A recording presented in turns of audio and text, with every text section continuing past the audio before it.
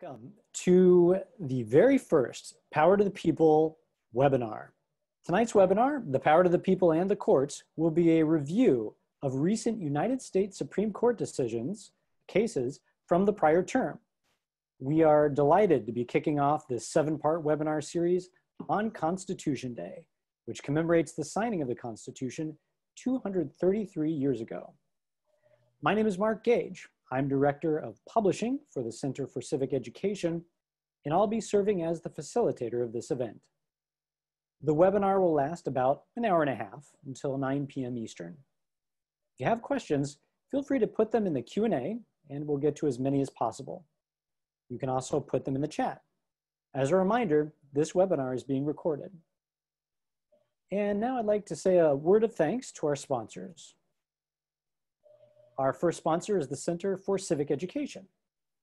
We're also sponsored by Kansas State University and the Johnson County First Amendment Foundation. Our next sponsor is the Indiana Bar Foundation. Thank you so much, sponsors. Without you, this event would not be possible. And now, our moderators for tonight are Robert S. Lemming, Director of the We the People programs for the Center for Civic Education, and Thomas Fonts, Director of the Center for Social Studies Education at Kansas State University. Our scholars tonight, our first scholar is U.S. District Judge May Avila D'Agostino. Judge D'Agostino is the United States District Judge for the Northern District of New York.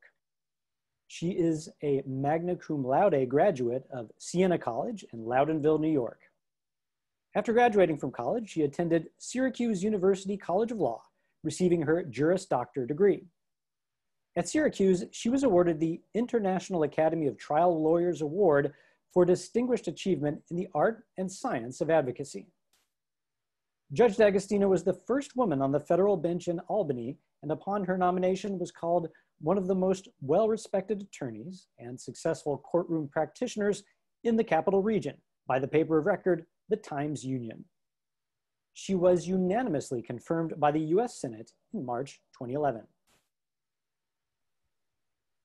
And our next scholar, Christopher R. Riano, is the president of the Center for Civic Education, the nation's largest constitutional law and civic education nonprofit dedicated to promoting an enlightened and responsible citizenry, both in America and around the globe.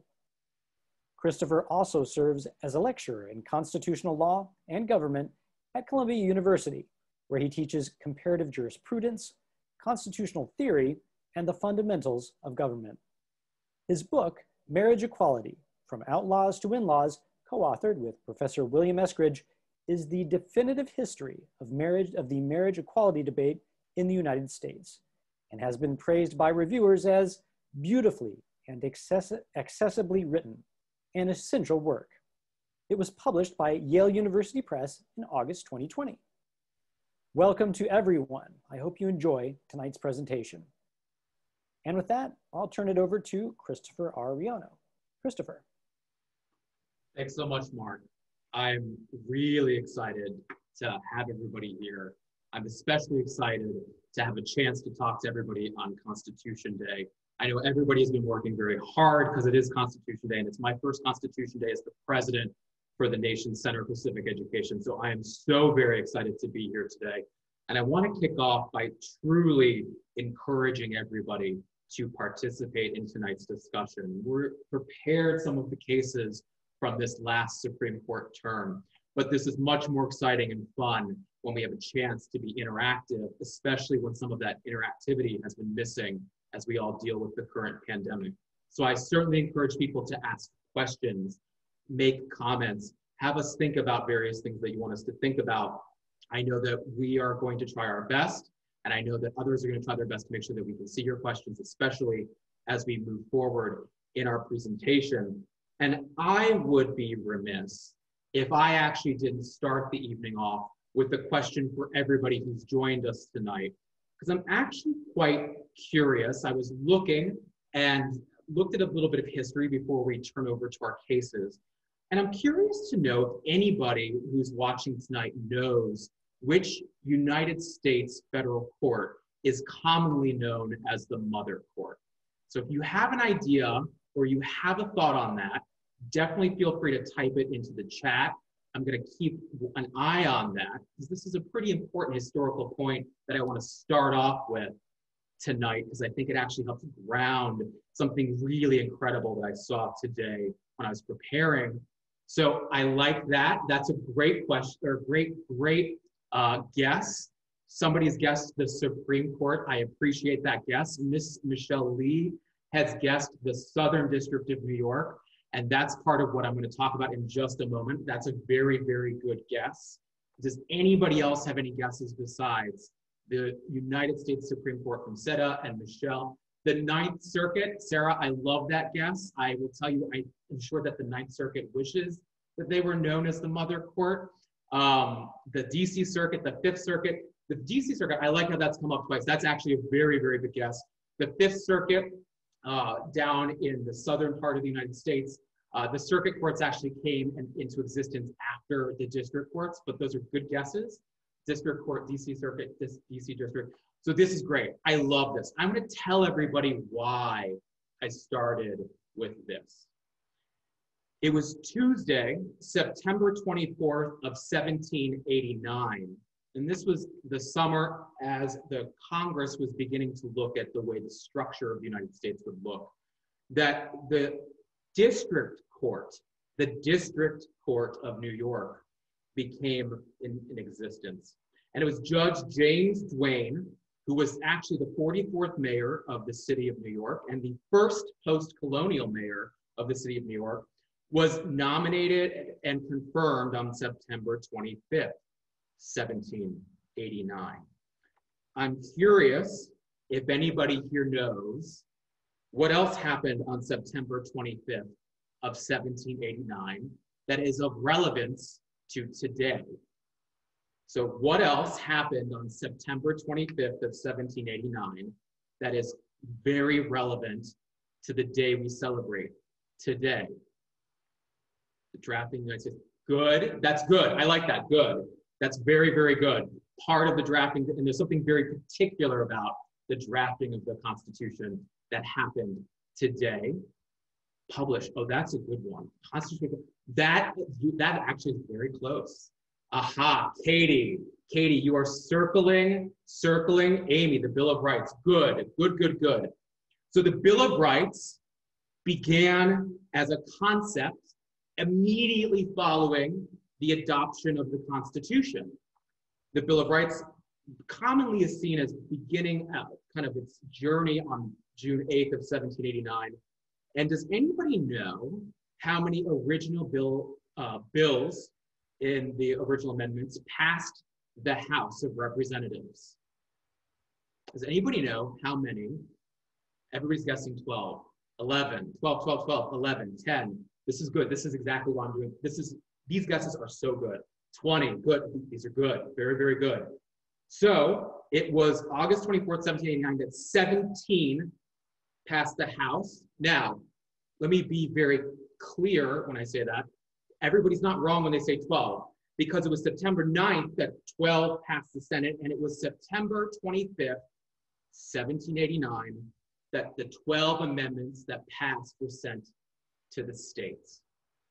Same day that Judge Duane took his seat and was confirmed for the District of New York. And why am I celebrating that and talking about that from the beginning?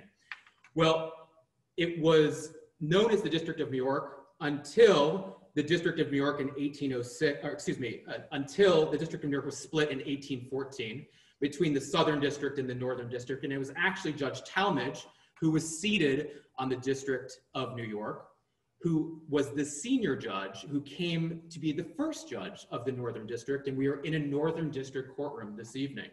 So there is a healthy competition between the Northern and Southern districts about which court is the true mother court, because of the senior judge being a Northern District judge when that was split by Congress. And I note that specifically because I think it's important to remember that even as the federal courts came into existence, the Bill of Rights did not even exist. I think that's an incredible thing to constantly be thinking about as we go over some of the cases that we're going to discuss this evening. And I specifically want to mention that because in so many ways, we're going to be talking about some constitutional concepts. We're going to be discussing some statutory concepts, some of the big questions that have come up in this particular term. And I encourage people, like I said, to ask questions about that. But I think it helps set the tone of why today is so important. We often, whether we're students, teachers, professors, scholars, anybody who studies the Constitution, think about that time sometimes in a very compressed way. And I think it's an incredibly powerful thing to start tonight off by reminding ourselves that in those years that the Constitution came to look the way that we think about it today, in those years, the way the Constitution came to be think about how we think about it today, that it was not a static period. It was not a particular time. Amendments happened, courts were being created, judges were being confirmed. It is an incredible thing to think about that period. And that's the period I think that we really celebrate when we celebrate the Constitution.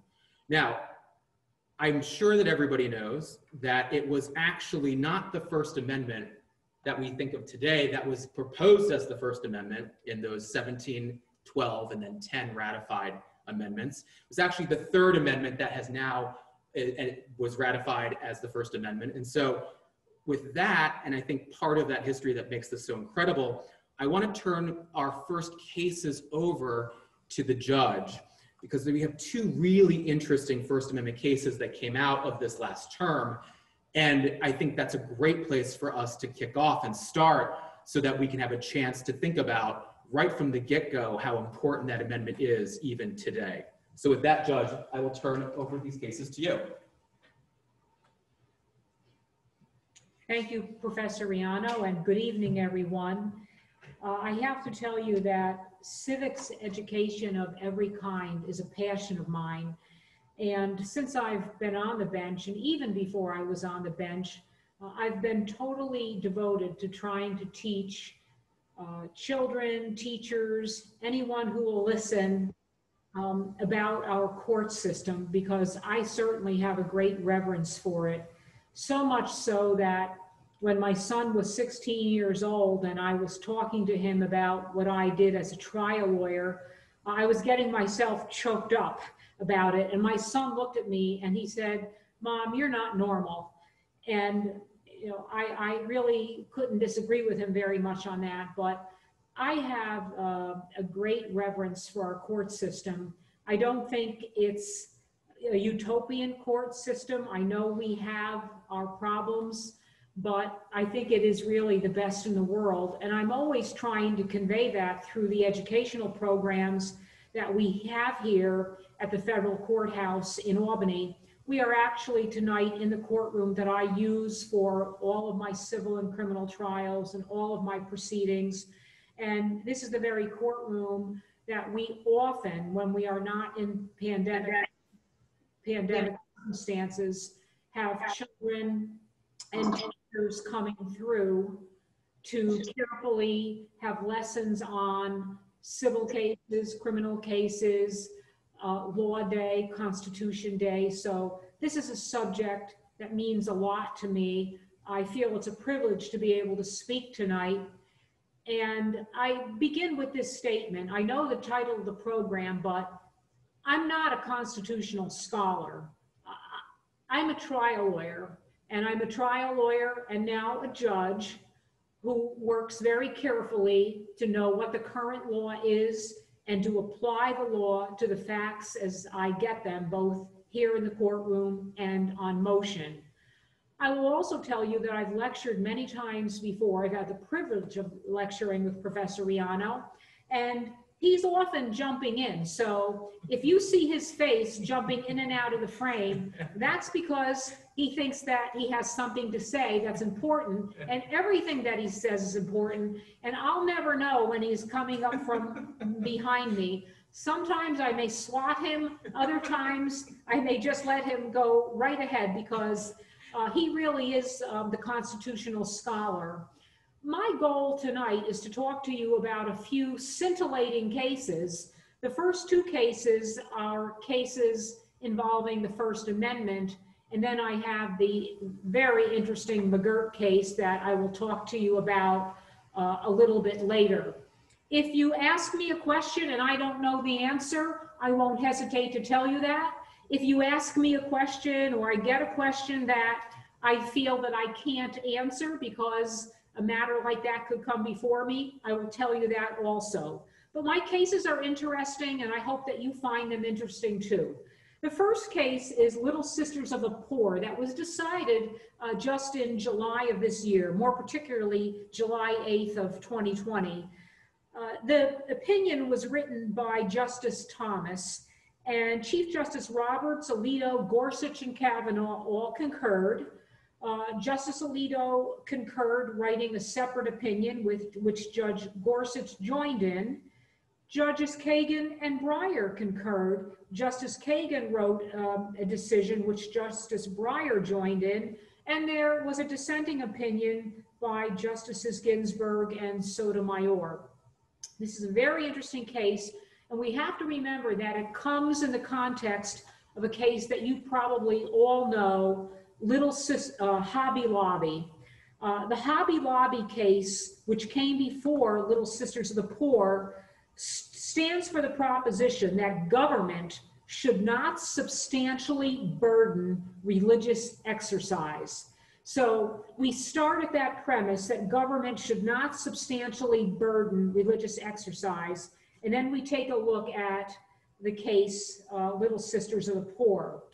In that case, the issue presented was whether the government created lawful exceptions from a regulatory requirement implementing the Patient Protections and Affordable Care Act of 2010. And I'm just going to call it, for purposes tonight, the Affordable Care Act. The Affordable Care Act, when you say those words, most people react in a very visceral way. It's been a hotly contested act.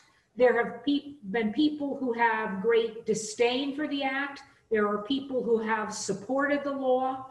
But in this particular case, there were more problems with the law once it was promulgated and more exceptions to the law, which brought us to this Supreme Court case. Under the Affordable Care Act, women were said to be able to have access to preventative care and screening. Now, the act itself didn't describe what that preventative care and screening stood for, but other agencies such as the Health Resources and Services Administration had guidelines in terms of what women should be entitled to through the act. And part of what they should be entitled to was federally approved contraceptive care.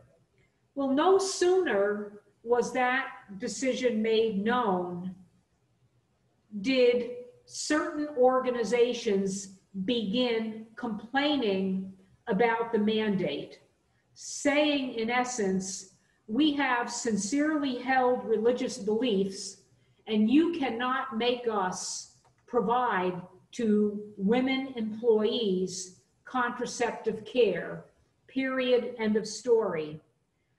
So the agency began a series of what they called IFRs, or interim final rules, and trying to get this act in a form that would be acceptable to many constituencies became very, very daunting. In fact, Justice Thomas, at the very beginning of his decision, states, after 6 years of protracted litigation, and it really was protracted, the Departments of Health and Human Services, Labor, and the Treasury Department, which jointly administer the relevant ACA provisions, exempted certain employers who have religious and conscientious objections from this agency-created mandate. So The agency tried numerous times to carve out exemptions. At the heart of this case, however, is the issue as to whether the agency had the right to carve out religious exemptions. No one doubts that they had the right to describe what preventative care meant, and no one really disputes that they had the right to include that contraception for women should be a part of the plan. But it's been hotly contested, or it was hotly contested, as to whether the agency had the authority to make these exemptions. The Third Circuit ruled that the departments lacked statutory authority to promulgate these exemptions. The Supreme Court ruled that this holding was clearly erroneous. They said that the departments had the authority to provide exemptions from the regulatory contraceptive requirements for employees for individuals who had religious and conscientious objections. But that was not the first exception. There were more. In February of 2012, the departments promulgated rules that temporarily prevented the guidelines from applying to religious nonprofits. And then in 2013, another final rule came about, which the agency said was simplifying things. And the agency said that we're going to simplify the definition of a religious employer, and the exception, so that if you don't feel that you want to provide contraception, the exceptions will include: 1, organizations that oppose providing contraception on account of religious objections; 2, that are organized and operated as nonprofit agencies holding themselves out; 3, holding themselves out as religious organizations; and 4, and this is an important one, self-certifying that they meet the 3 previous criteria. Now came along the Little Sisters of the Poor. Quoting from Justice Thomas, they, the sisters, feel called by their faith to care for their elderly residents regardless of faith, finances, or frailty.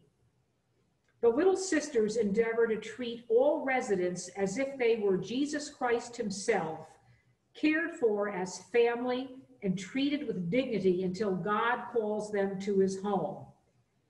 Consistent with their Catholic faith, and this may surprise someone what their objection was, but consistent with their Catholic faith, the Little Sisters hold the religious conviction that deliberately avoiding reproduction through medical means is immoral.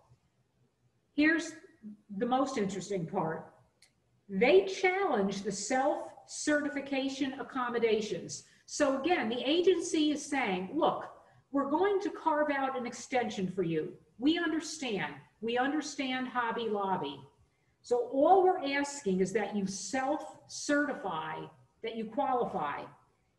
So the Little Sisters of the Poor challenged the self-certification accommodation, claiming that just by completing the certification form would force them to violate their religious beliefs, quote, by taking actions that directly cause others to provide contraception or appear to participate in the department's delivery scheme. So all of the hard work done by the agency to try to carve a workable exception out was now in question. So the Supreme Court ruled that, first of all, the departments had the authority to promulgate the exceptions. And then they moved on to the question as to whether the rules were procedurally invalid. In looking at the validity of the rules, they took a look at all of the things that the department did to promulgate the rules. And they satisfied themselves, and they say in the decision that the department complied with all of the statutory procedures. They requested and encouraged public comment. They put the rules out in a concise statement. They made their intentions very clear. They gave the public enough time to comment. They said, the Supreme Court says, in sum, the rules fully complied with the maximum procedural requirements that Congress was willing to have the courts impose upon the agencies. So ultimately, in taking a look at the carved out exemptions and spending a lot of time on whether or not these exemptions were valid, the court ultimately held that yes, they could be carved out. And in this case, the Little Sisters of the Poor, did have a valid objection to signing the certification. And ultimately, in a, I don't want to call it emotional, but in the final pages of the decision, Justice Thomas writes, "For over 150 years, the Little Sisters have engaged in faithful service and sacrifice motivated by a religious calling to surrender all for the sake of their brother. They commit to constantly living out a witness that proclaims the unique, inviolable dignity of every person, particularly those whom others regard as weak and worthless. But for the past 7 years, they, like many other religious objectors who have participated in this litigation and rulemaking leading up to today's decision, have had to fight for the ability to continue in their noble work without violating their sincerely held religious beliefs. After 2 decisions from this court and multiple failed regulatory attempts, the federal government has arrived at a solution that exempts the Little Sisters from the source of their complicity-based concerns, the administratively imposed contraceptive mandate. We hold today that the departments had the statutory authority to craft the exemptions, as well as the contemporaneously issued moral exemption. We further hold that the rules promulgating these exemptions are free from procedural defects, so the circuit was reversed. There was a robust dissent. In the dissent, Justice Ginsburg and Sotomayor state, today, for the first time, the court casts totally aside countervailing rights and interests in its zeal to secure religious rights to the 9th degree. This case may not be finished yet because Judge Kagan, although she concurred and joined in with Justice Breyer, wrote words to suggest that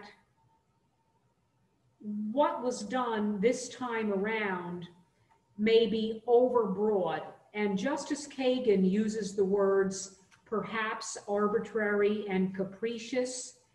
And she indicated that a careful agency would have weighed anew the benefits of exempting more employers from the mandate against the harms of depriving more women of contraception. So I'm not positive we've seen the end of this. Again, in the dissent, there is language that states that the destructive of the Women's Health Amendment, this court leaves women workers to fend for themselves, to seek contraceptive coverage from sources other than their employers, insurers, and absent another available source of funding. So it's an interesting case. As I said, I'm not positive it's finished. And it right now is the law of the land, and the religious exemptions exist. Many people feel that these are extraordinarily burdensome terrible decisions for women who are seeking to have contraceptives paid for by their employer and insurance companies.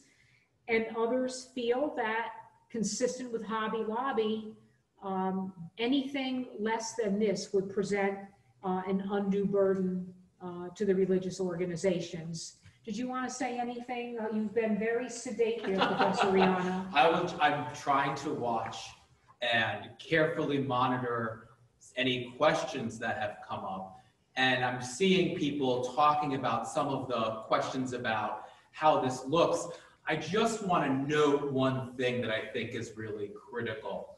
The religious freedom portion of the First Amendment is a really extraordinary part of not just the historical place that the First Amendment comes from, but even today, the way that we look at what is codified as some of the most important and critical rights we have.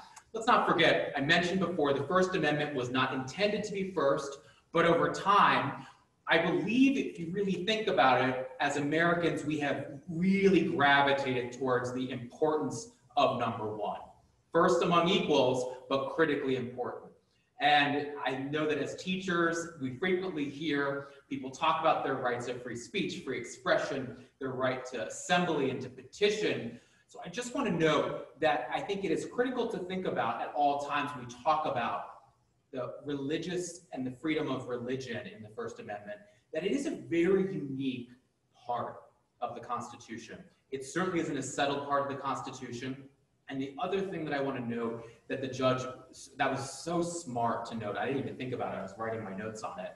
There are a lot of cases that we will see like this that deal with the Administrative Procedures Act and questions about the big case I think we probably all know, the Chevron case, questions about the arbitrary and capricious nature of administrative decision-making.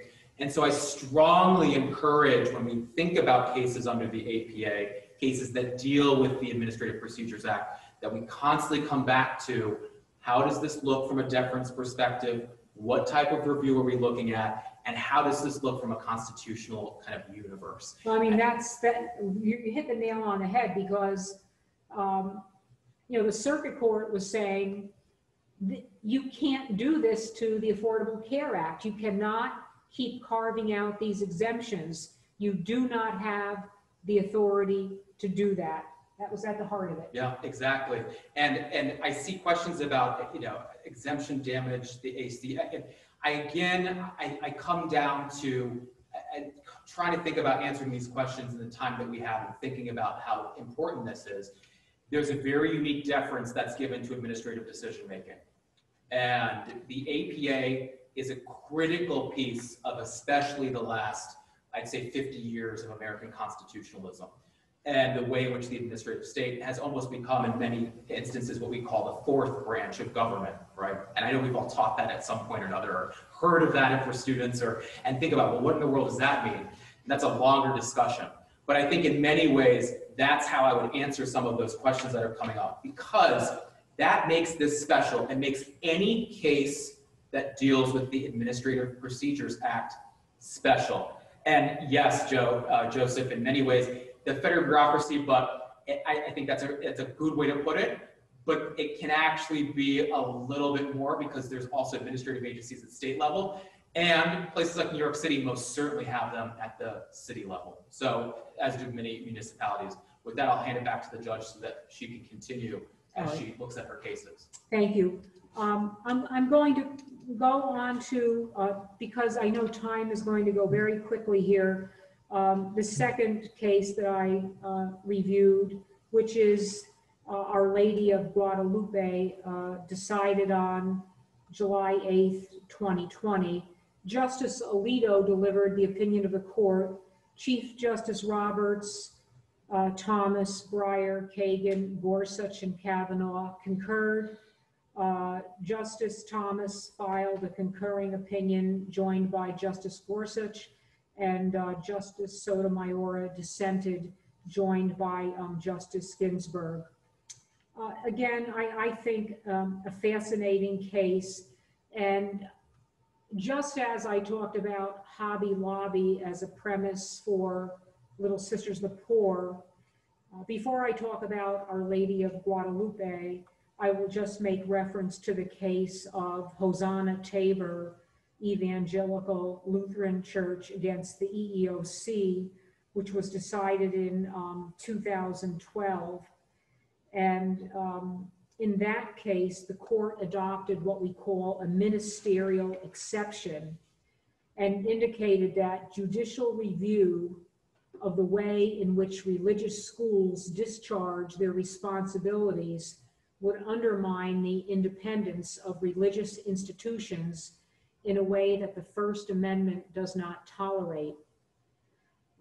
I don't often go to the dissent before I go to the decision, but I will just say that this case involves two teachers who lost their jobs at religious schools.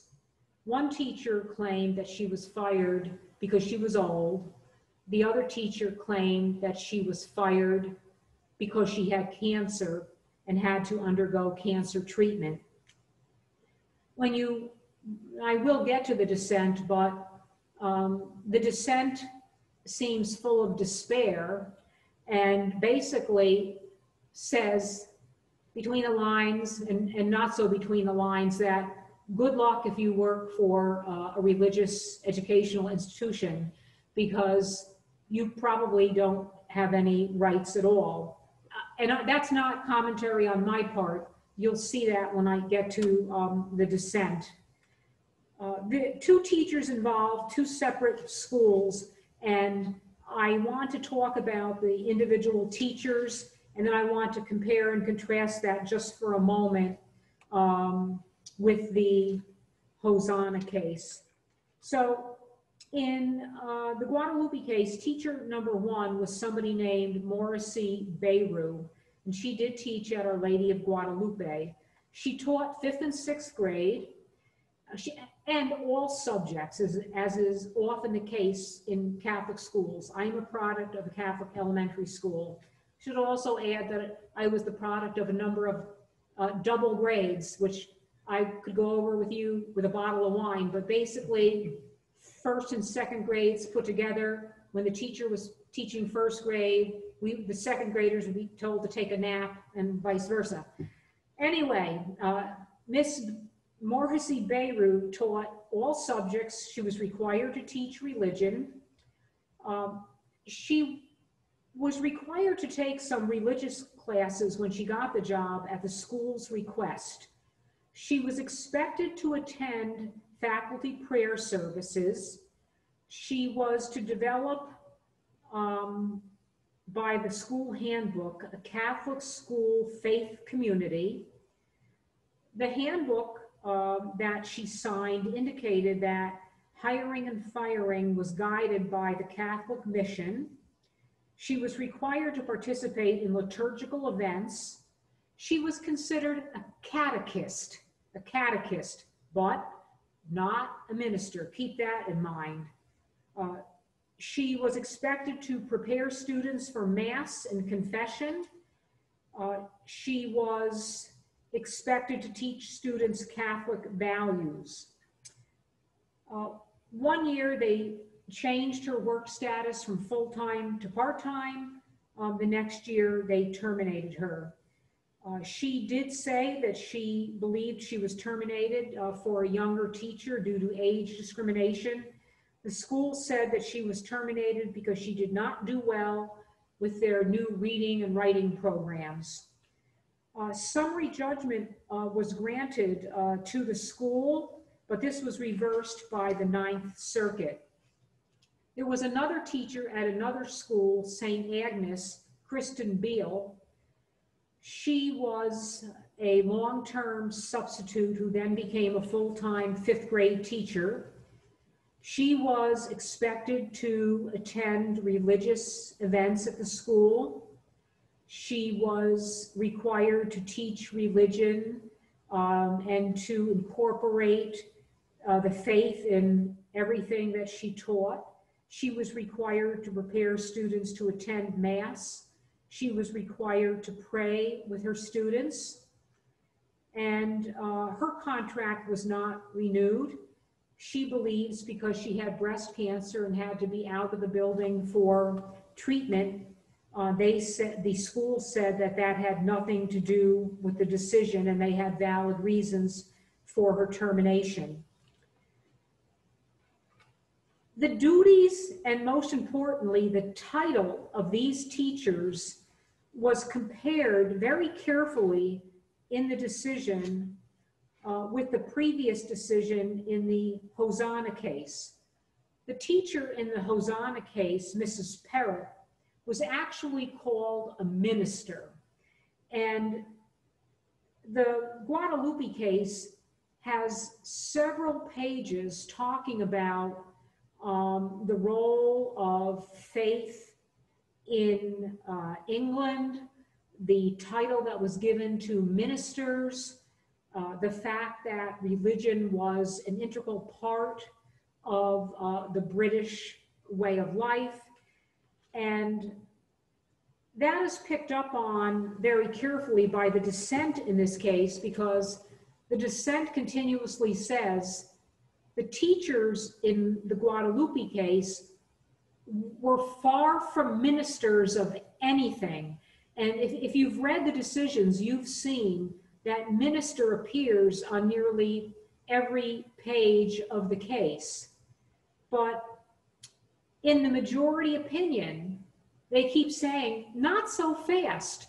Don't get hung up on the fact that in Hosanna, we tailored our decision and said that we were going to carve out a ministerial exception, because the majority found that these teachers, although not granted minister status, probably were granted ecclesiastical status, whatever that is, but they also found that they did and were required by their contracts, by their agreements, to do many prayerful things, whether it be praying with the faculty, praying at Mass, preparing the students to go to Mass, incorporating the concept of Jesus Christ into as many teachings as they possibly could.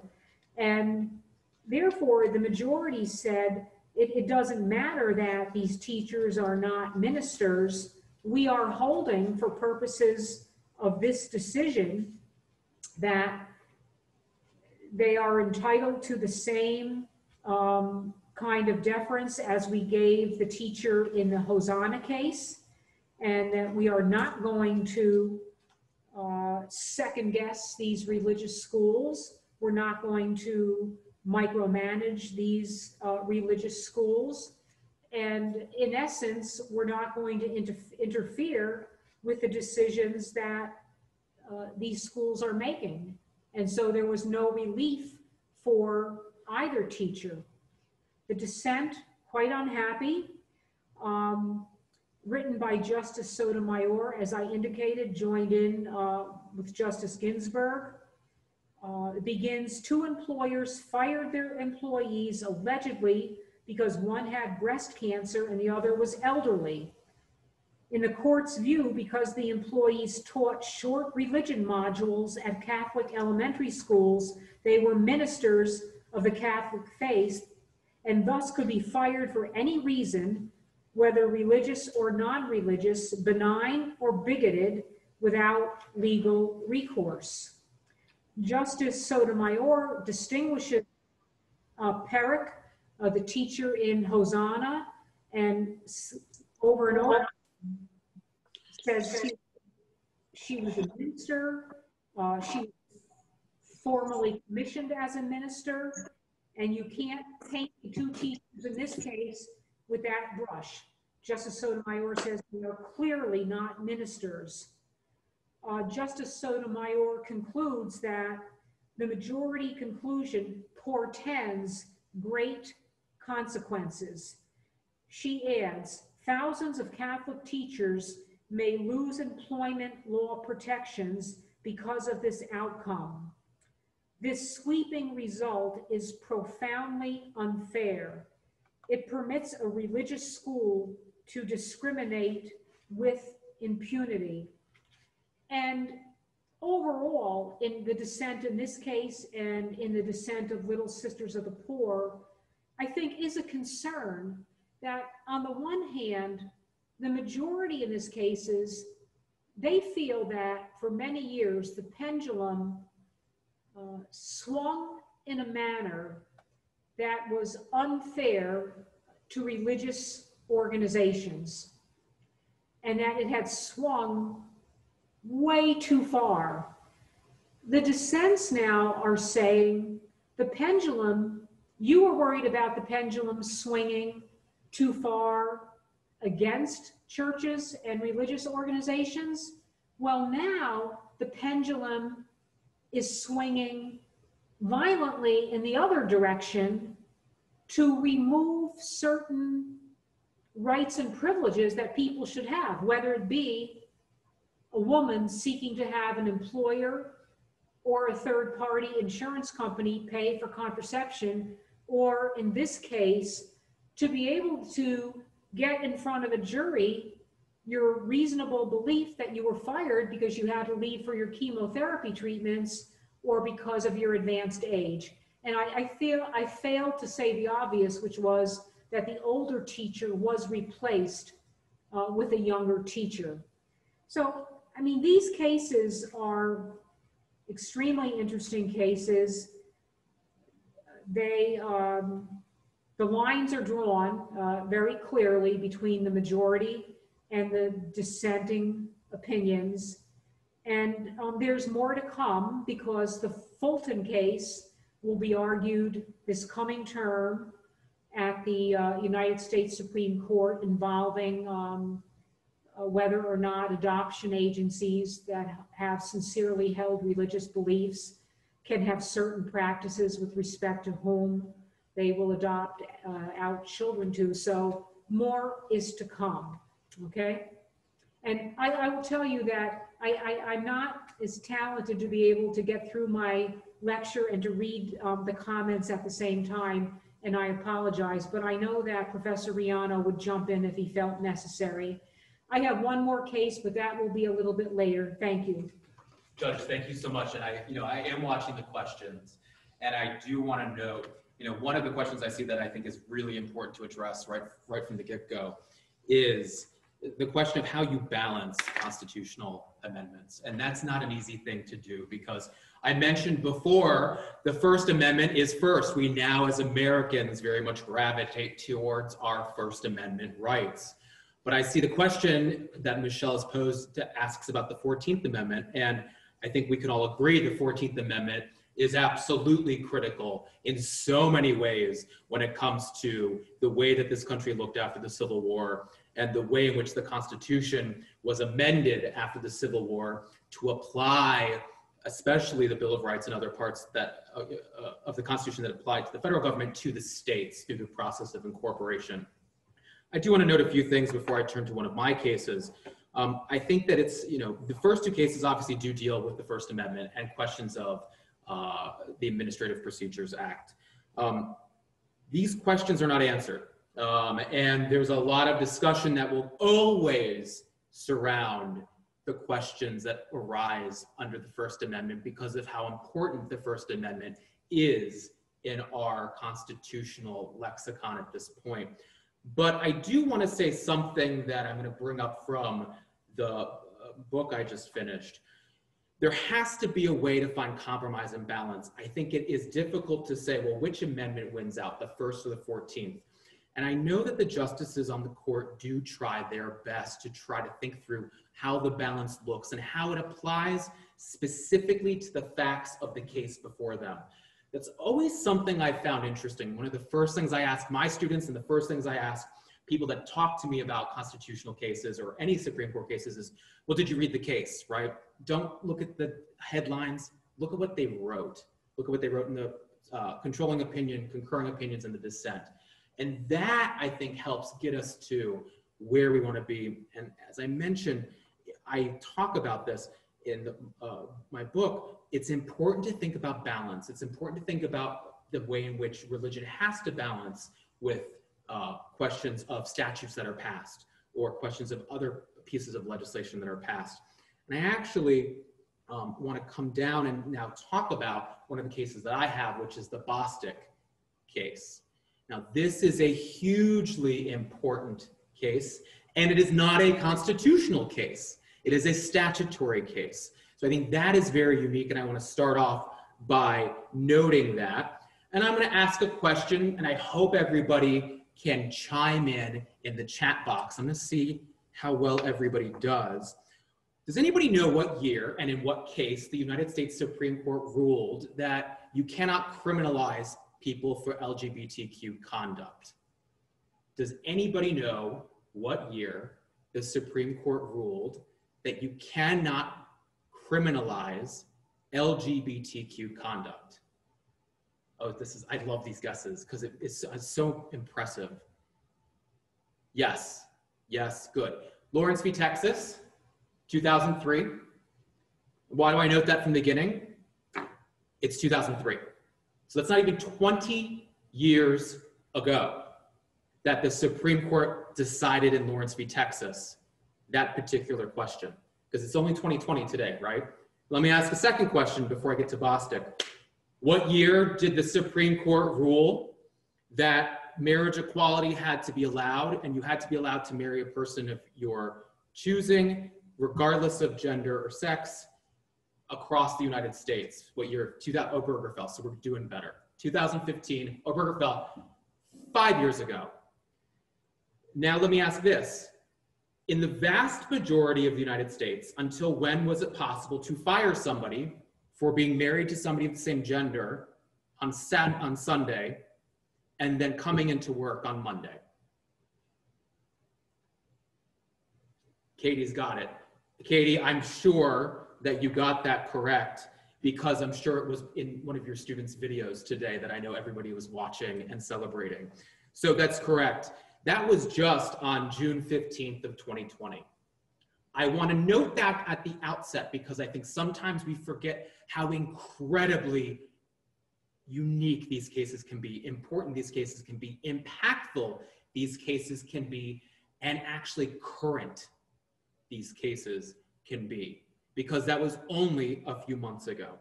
Now, I want to start off by noting what this case is about. I'm going to ask another interesting question to see if anybody can tell me. So this case dealt with employment discrimination rights under Title VII of the Civil Rights Act of 1964, which was passed as part of the package of civil rights acts that have been passed for many, many decades. And that particular part of the Civil Rights Act prohibits discrimination on the basis and because of sex. Now, the court ruled in a 6-3 decision under Justice Gorsuch, or by opinion by Justice Gorsuch, that an employer who fires somebody for merely being gay or transgender because of their sex violates Title VII. Similarly, any other employment action that somebody could take, not hiring somebody, for example, would violate Title VII. Now, it again left open some questions that could arise under the First Amendment, and I want to note that because the decision of the court and the 6 justices that decided this was very explicit that there could be questions that come up under religious exemptions. And I want to see if anybody can get this right. Does anybody know what this case did when it came out the morning that it came out at the US Supreme Court? And I have never seen this happen, at least since I checked Supreme Court opinions. The morning this came out, does anybody know what happened at the Supreme Court the very moment that they tried to issue this opinion? I'll be really shocked, but I'd be so impressed with guesses. Oh, I like that. That's good. Okay. No. So any other guesses before I tell everybody? The server crashed. Yes. That's exactly what happened. So because of the dissent, and I don't mean the way it's written, I want to be very clear, because of the number of attachments that were actually put into Justice Alito's dissenting opinion, the server crashed, which I've never seen happen. And so, of course, as the court has been remote, everybody was logging on to try to get the opinions. there's a very interesting thing that some Supreme Court practitioners do. We all get excited at 10 in the morning and get on our computers and see the opinions get posted live every 10 minutes. And the server crashed. So it took an extra amount of time. Nobody could load the opinion, and everybody was actually emailing and chatting and texting about it. It was a really incredible moment, to say the least, because we all know the opinion came out, but none of us could read it or have it load. I note that because I think that shows how incredibly critical this opinion is, because there's that many people that were interested in this holding. Now, I want to talk mostly about what ramifications I think this opinion has when it comes to what happens moving forward for the American public. Now, this opinion does not just apply to lesbians and gay men when it comes to Zarda or Bostic, and it doesn't just apply to transgender individuals like the plaintiff Stevens, but it also, I think, will start to apply to other sexual and other gender minorities. Now, what do I mean by that? People who are intersex, which has become something that's more prevalent and seen post Obergefell, individuals with different biological or possibly both male and female biological markers. All of these people, I think I would argue, and others would argue, probably now enjoy job protections because the opinion was actually written in a very conservative way. And I don't mean that in a political way. I mean that in the way that the opinion looks at how to interpret the word because of sex, and how to interpret looking at discrimination based specifically on somebody's sex. Now, I want to kind of think about that broadly again, because non-binary persons are likely most protected now. Gender non-conforming persons are now probably protected. So I think in many, many ways, this case has broader ramifications than it even looks like on its surface, because by having a conservative look at a textual approach at how to look at because of sex has broad ramifications when it comes to looking at how this is likely to protect the LGBTQ community in a large sense. Now, I also want to note a few other things. There are other sex discrimination laws that are similar and have similar language to Title VII. And I think that many of those are now going to see some changes based on this particular opinion. The big one people ask about all the time is Title IX, right, which conditions federal funds for education, for non-discrimination based on sex. Questions under the Affordable Care Act, I believe, will come up. And I think what this case does is it really fasts forward a lot of those arguments from a textual standpoint of what the Civil Rights Act really protects when it comes to the LGBTQ community. Somebody's asked a question about equal protection. Well, I think it's always important to think about cases where we find them, but also think about how this looks broadly. This case is a statutory interpretation case. So it's not constitutional. It's not looking at what does due process require in the Fifth Amendment when it comes to the federal government, or due process require when it comes to the state governments in the 14th Amendment. And it doesn't really look at equal protection the same way either under the 14th Amendment. But let me add this. While this is a statutory case, I don't think you can remove ourselves from the way in which the constitutional questions continue to be presented broadly. And I would refer back actually to the Obergefell case when it comes to that particular question. And why I say this, because if you look at the way in which the Obergefell court analyzed marriage equality, they did it through the lens of the Liberty Clause and substantive due process. Now, yes, there is an equal protection argument in there. There are equal protection questions that Justice Kennedy adds there because of the majority of justices, but it's less constitutional. And when the court can think about a statutory way to approach things, and that's the real argument, the court's going to look at the statute because that was congressional and Congress's intent. And this actually goes to my third point before I want to end and turn back to Judge DeAugustino. This is a statutory ruling, but it definitely has constitutional echoes. The Supreme Court has long looked at the 5th and 14th Amendment when it comes to sex discrimination and scrutiny. And this is why, Bill, I like the question that you just posed. The court has never said what level of scrutiny should apply to sexual and gender minorities. Now, it's talked about the way in which we should look at scrutiny when it comes to sex, but not when it comes to the LGBTQ community the same way. After Bostic, it's arguable to say that a heightened scrutiny now must apply. Not necessarily clear, but there's a good argument to be made. And as such, you can see states like Utah and North Carolina that have been moving away from some of their anti-transgender initiatives even before Bostic. I think even more of those are going to become problematic post-Bostic because of the way this case looks. I will close with this particular point. When it comes to the bigger picture of how this looks, what's really incredible is that this was something that's been on the decks of Congress for decades. The Equality Act has been on the decks in Congress for many, many, many decades. It was introduced, actually, if I remember correctly, by Representative Bella Abzug of New York and later Mayor, but at that point Representative Ed Koch of New York. So you can see how long this has been in the making. That would have made this more explicit. So Bostic is an interesting way in which the term is now being interpreted. So instead of congressional action, the courts have, and the Supreme Court has moved, that does not mean that Congress will not necessarily act. And Katie, very quickly, would you say it's intermediate scrutiny or strict at this point with Bostic? I think in many ways that is part of the question. The levels of scrutiny in the equal protection analysis are really unique. Why do I say that? Well, the Equal Protection Clause has its genesis actually in Ohio. And in the Ohio Constitution of the I believe 50s, if I may have that decade wrong, but in the I know it's the 1800s. And if you look at the way in which the Equal Protection Clause was debated, there's a lot less about, and really nothing about, the levels of scrutiny, and much more about what that clause meant. And I think that that actually helps to inform, in many ways, this continual interplay between due process and equal protection. 1851, thank you. So I was at least in the right decade. That's good, because I'm not always great with dates. But I would say this, those levels of scrutiny are still not clear. I referred to it as a heightened scrutiny. That's probably as far as I would want to go, because it has not necessarily been determined.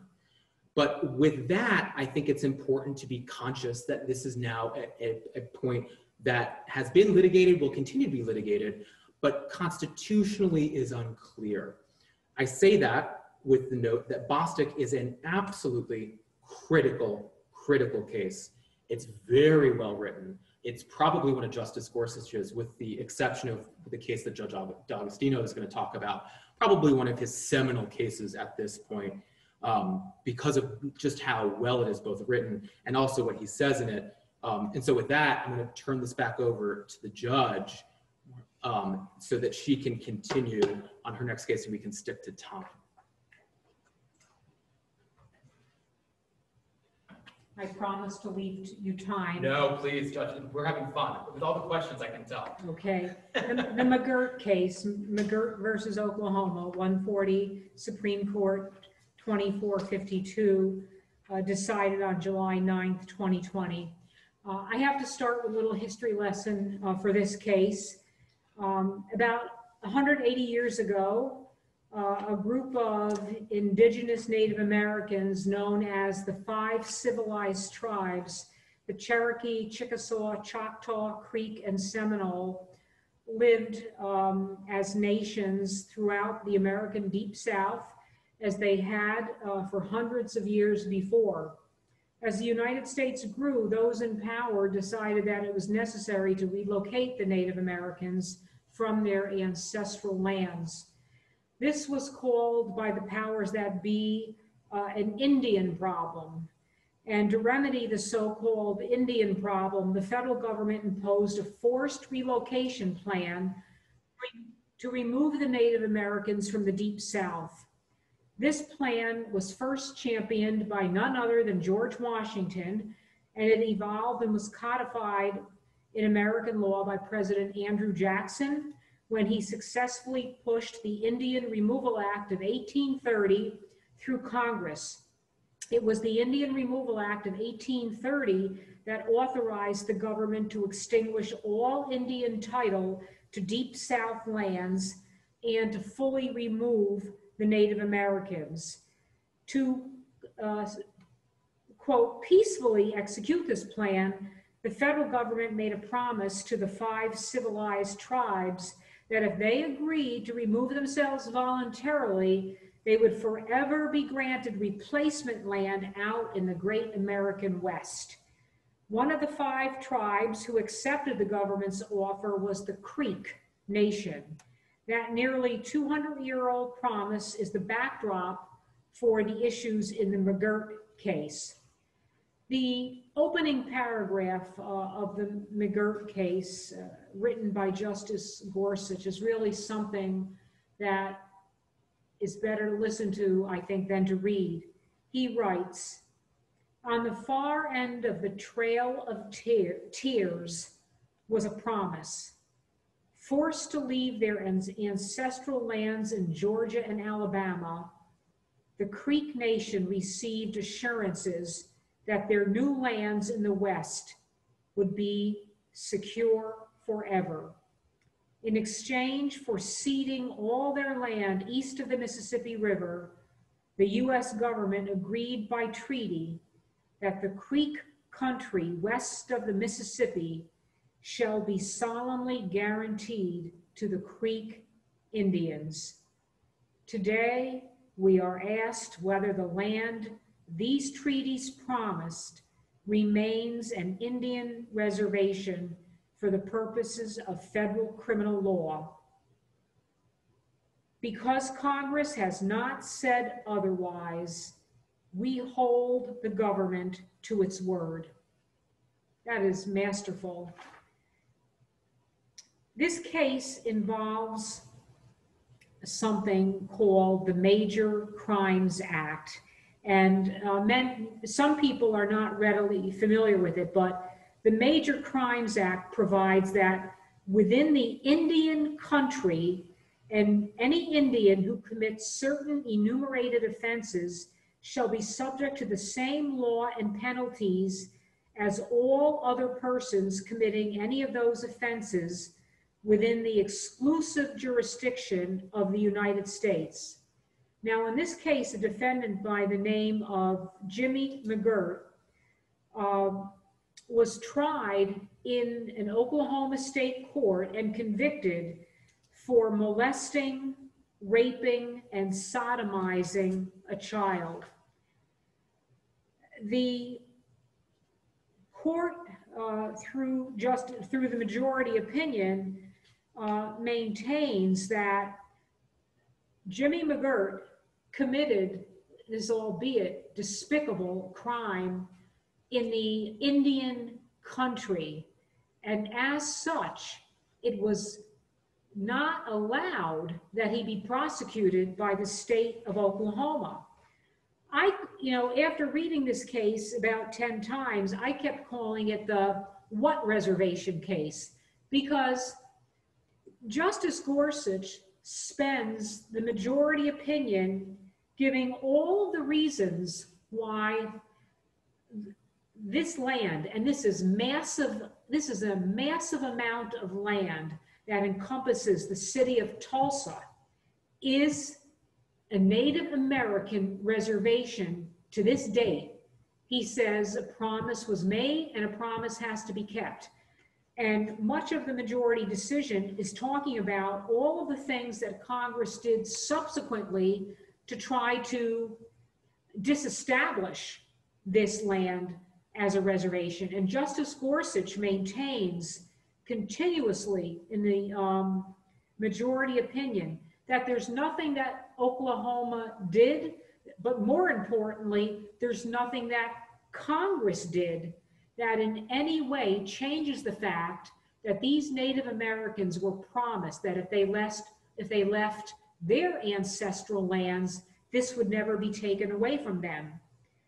And he basically says in the decision, not basically, he says, while there can be no question that Congress established a reservation for the Creek Nation, it's equally clear that Congress has since broken more than a few of its promises to the tribe. And he says that these broken promises, these attempts to sell off the land, individual parcels to other Native Americans, to other people, that doesn't disestablish the tribe. He says you can, the attempt for Oklahoma to try to assert their own rules, their own procedural rules, their own legal rules, that does not disestablish the tribal lands. And Justice Gorsuch maintains throughout that this is tribal land. This defendant committed this horrendous crime on this tribal land, and that the only place that he should have been tried and can be tried is in a federal court as opposed to the state. Quickly, I'm just going to say that the dissent written by Justice Kavanaugh, Chief Justice Roberts, was not happy about this. And Justice Roberts spends the dissent essentially arguing that there is no reservation. There are no tribal lands. He states that McGirt was sentenced to 1,000 years plus life in prison. Today, the majority holds that Oklahoma lacked jurisdiction to prosecute McGirt on the improbable ground that, unbeknownst to anyone for the past century, a huge swath of Oklahoma is actually a Creek Indian reservation on which the state may not prosecute serious crimes committed by Indians like McGirt. So Justice Roberts goes through painstaking detail to demonstrate that while Congress may never have passed a law or a resolution saying, we take it back, we know we told you, you could live there and you could have a reservation, but we take it back. Chief Justice Roberts said that Congress did many things to disestablish this reservation. They did so by land allotment. They did so after the Civil War, and when they passed certain regulations regarding the Creek Nation. And there's a lot of concern about what this decision might mean in the future, because there are thousands and thousands of people learning, I guess, for the first time that they're living on a Native American reservation. And Justice Roberts says, what has gone unquestioned for a century remains true today. A huge portion of Oklahoma is not a Creek Indian reservation. Concerns that have cropped up in the literature include things such as, is the Creek Nation going to begin imposing taxes and levies on the individuals living within what is now considered to be the Creek Nation? Are federal prosecutors, are state prosecutors going to totally have to stop prosecuting? Justice Gorsuch says no, because the Major Crimes Act only includes very limited crimes. So Justice Gorsuch says, be calm, stay calm. All of the terrible things that you say are going to happen are probably not going to happen, but the dissent is very, very concerned about where this may all lead that part of the country to. And ultimately, and I'll stop so that Professor Riano has some time. Justice Roberts says, applied properly, our precedents demonstrate that Congress disestablished any reservation possessed by the Creek Nation through a relentless series of statutes leading up to Oklahoma statehood. This story is to be continued. If you haven't read the entire decision, I recommend it to you. It's very interesting and very well written. Thank you. So I did see a few questions, and I'm going to try to address them as best as I can and make sure that I do leave a few minutes for other questions that may come up. And I do want to talk about the two Trump cases from the term.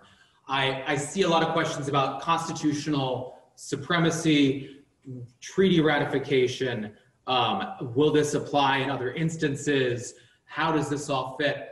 I want to add something that I think is quite interesting, and I'm not sure if everybody knows about this, but the way in which the court has interpreted, and this was actually just decided once again last year, the federal versus state governments, the court and tradition has looked at them as dual sovereigns. Now, why do I say that? Well, we're talking about criminal law and the power of a state to exercise criminal authority versus the federal government to exercise criminal authority. We're talking about how that operates in a criminal context. I think that's very important because I want to zoom out a little bit, slightly, from this question of treaty ratification, treaty status, the concept where treaties exist with sovereign nations when it comes to Native Americans is very much tied to a portion of, I believe, Article 1, Section 8, but even more than just that, I think the key pieces here are, again, that this is dealing with state criminal authority vis-a-vis successive acts of Congress, right? Successive acts that Congress took when it came to Oklahoma. And there's no question in my mind that just like the judge mentioned, this case has legs. This case does and will continue to have a pretty incredible impact. It's why I mentioned it as one of the two cases I think that really are beginning to stand out when it comes to Justice Gorsuch and his jurisprudence. Now, that actually dovetails very well into something that I want to open with as I do quickly discuss Trump v. Mazars and Trump v. Vance. I know we talk about this all the time, but I want to reframe once again how important this is, right? The branches of government and the layers of government are critical to think about and remember when we are discussing cases, constitutional, statutory, any of them. And why is that?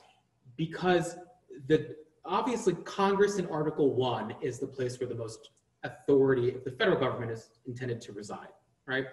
And with the courts in Article 3 and the executive in Article 2, it's important to note where they fall and the way in which that was looked at, not just when the Constitution was drafted, when it was ratified, but the way it's been interpreted for over 200 years. Also, the layers of government are critical. I know we spend tons of time discussing the federal government, but again, I always note it is your local government, your local representatives that have by far the most impact in your life, generally speaking, for the vast majority of people, because they deal with water, sewage, trash, things that really can have a vast impact on your day-to-day life. Why do I bring that up? Because I think that's actually very important to think about when it comes to understanding both of these cases. These cases are different. They are critically different. They are very, very, very different, even if the decisions, even if the way the decisions look and the votes of the decisions are both 7-2. Now, in Mazars, the issue is whether congressional subpoenas seeking financial information that deal with the president as a private citizen, implicate questions of executive privilege and implicate other separations of power issues. Now, we know traditionally that Article 3 does not, and Article 3 courts try to avoid separation of power issues between Article 1, the first branch of government, Article 2, the second branch of government.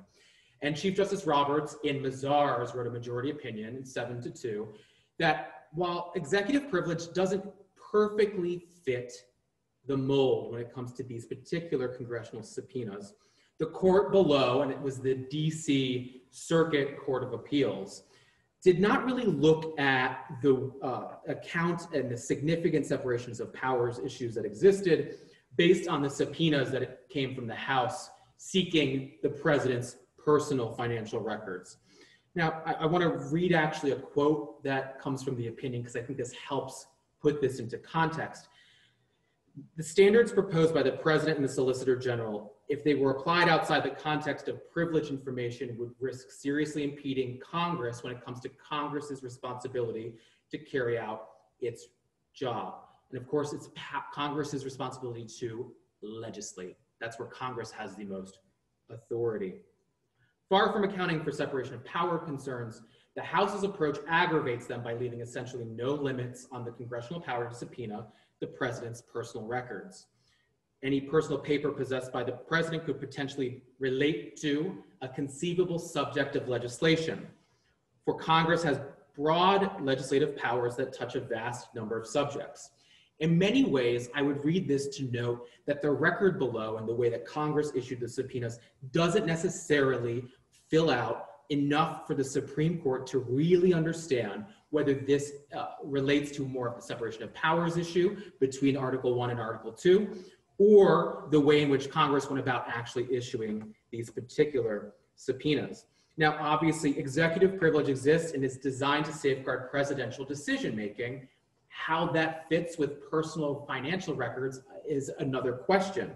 But the president does not have blanket immunity from records requests, and executive privilege should not be transplanted root and branch to cases involving non-privileged private information. Now, the Chief Judge or Justice outlines a couple different things for the lower court when it was remanded to consider, including questions like whether the legislative request warrants the involvement of the president, if others can possibly give Congress similar information in its responsibility to legislate, whether the subpoena is too broad, does it cover too much, does it get at the heart of what Congress is attempting to legislate, and looking at their legislative objective. The nature of the evidence that's requested by the subpoena, does it advance a valid legislative purpose? And how much of a burden does it place on the president? Now, this case has been remanded. It is being looked at further, but I think it's an incredibly interesting case when it comes to political questions, political question doctrine, and separation of powers. Again, I think it's important to note, we don't emphasize this enough. Article 1 is the first article in the Constitution. There's an incredible amount of authority that is vested specifically in Congress.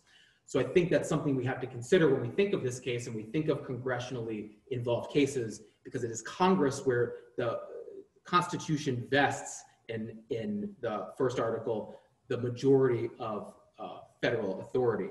Now, this is very different, and I've had this come up with students, very, very different than Trump v. Vance. And it may seem nuanced. I would argue it actually is not. Now, in this case, it's about subpoenas, but it's about a county prosecutor looking to issue a subpoena and has issued a subpoena to a third-party custodian when it comes to financial and tax records.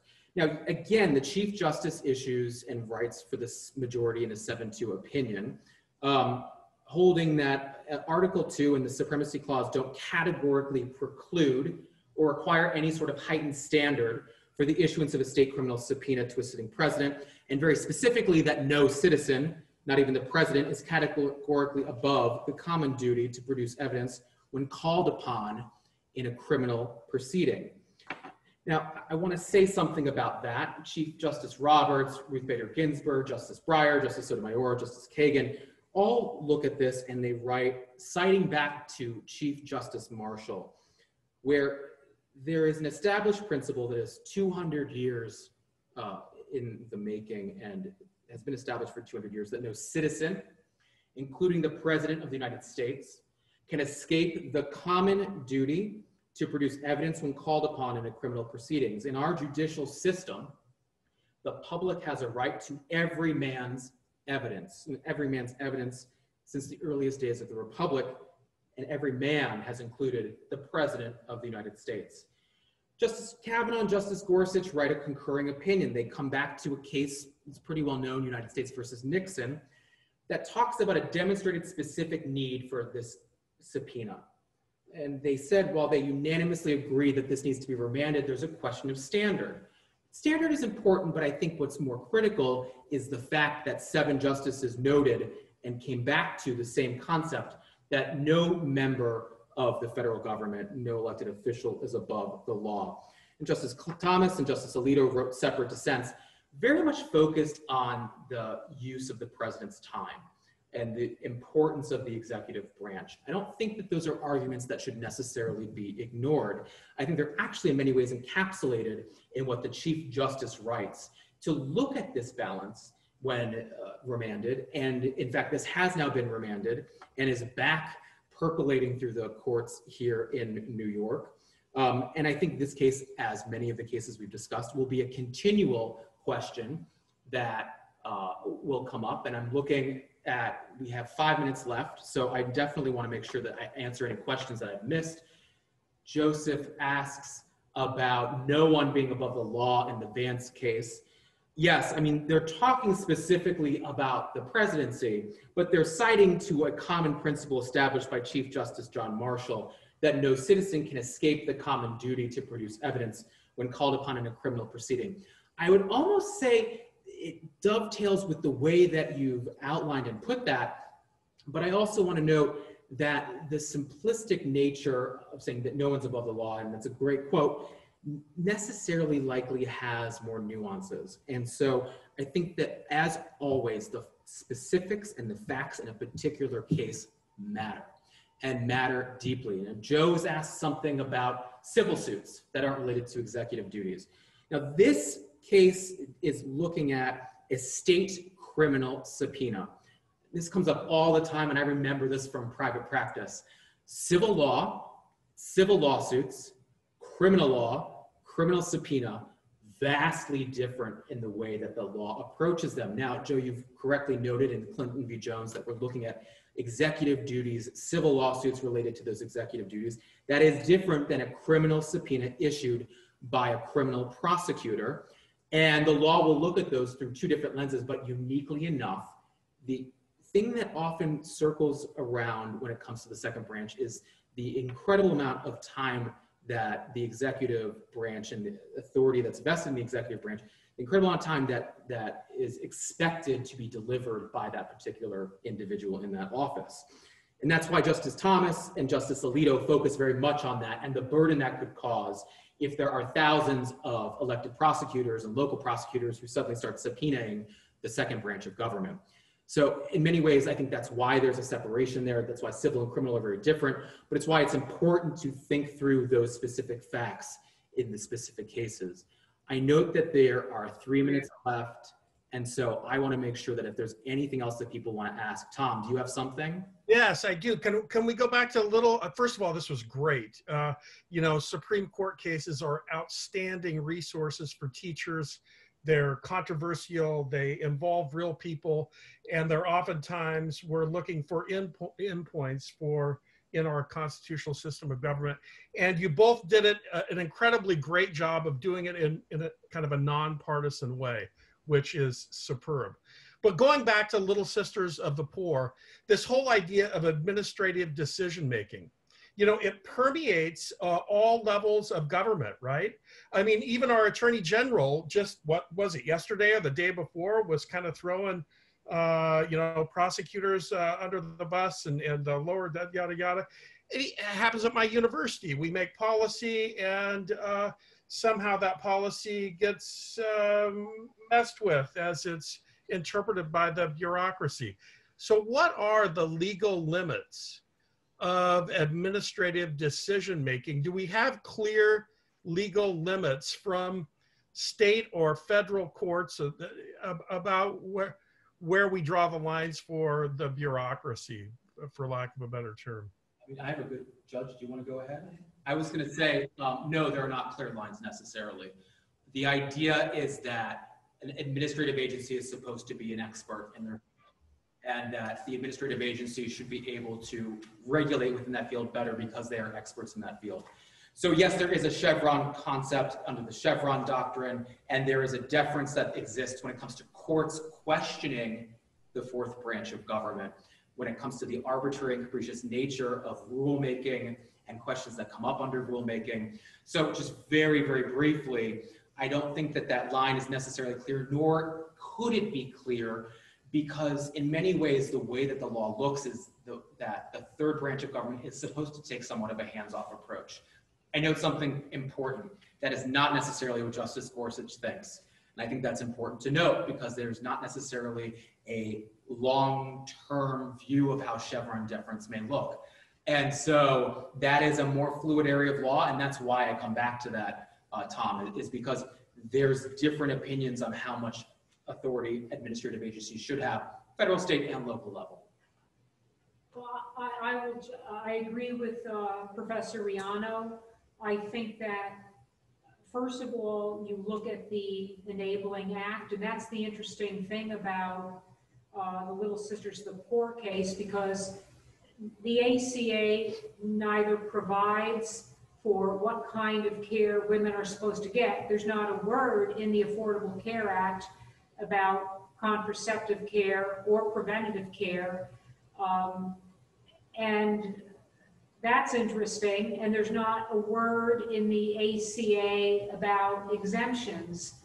So I don't think that there is a clear pathway right now in terms of what is acceptable regulation. And we begin by looking at the Empowering Act, but in this case, it's really silent. And ultimately, the majority says, we're willing to accept that the regulators can decide what type of care should be allowable, such as contraception. That's fine. And we're also saying that they have an absolute right to make exemptions. And you have to look at that case in the light of the fact that, I mean, 6 years went by and the agencies didn't seem to be able to satisfy anyone.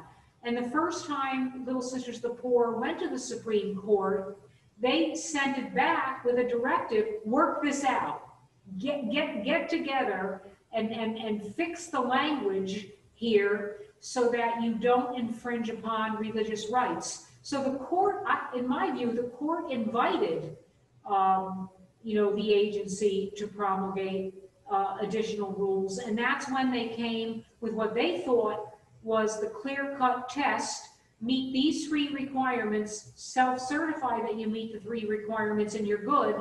But that didn't do it. I don't know if that answers your question, but it is a wide open area right now. Perfect. Thank you so much.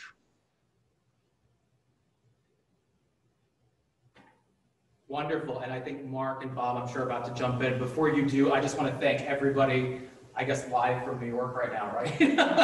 Live from New York. I want to thank everybody for joining us. It was really an incredible opportunity. The judge and I have done this before. We could do this for another 4 hours probably, but everybody I know it's 9 o'clock here. I know it's, everyone's joining us from around the country. So thank you. So appreciate this. And Mark and Bob and Tom, feel free to close everything out. Thank you for the opportunity. I thoroughly enjoyed this evening. It gave me a great opportunity to brush up on these cases that I read earlier this year. And thank you, Professor Riano, for inviting me, and all of you for inviting me too. Well, thank you so much, Judge D'Agostino and Christopher.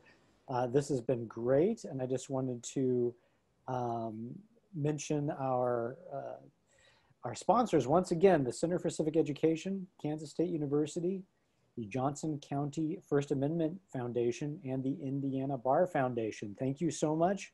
We could not do this without you and without our wonderful scholars.